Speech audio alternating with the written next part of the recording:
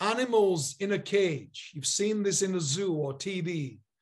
Animals in a cage. You've seen them pace frantically back and forth in the cage, often stationary, swaying their heads or banging their bodies and heads up against the bars or the walls. Animals do this to appease the inner pain of being denied their real life. That's why they do it. They know that they were not born to live in a cage. Their wildness will never let them make peace with their confinement. Neither will yours. Every human has their own version of pacing up and down in the cage, banging their heads up against the limitations that others have created for their lives.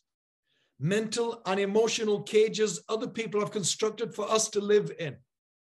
And we pace up and down inside that incarceration, believing that that's the size of our lives. And we stay there for decades, in my case, believing that that is as good as our life could possibly be.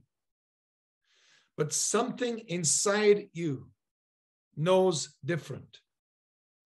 And caged people marry, partner up with caged people, and they raised caged children in captivity. And generationally, it goes on.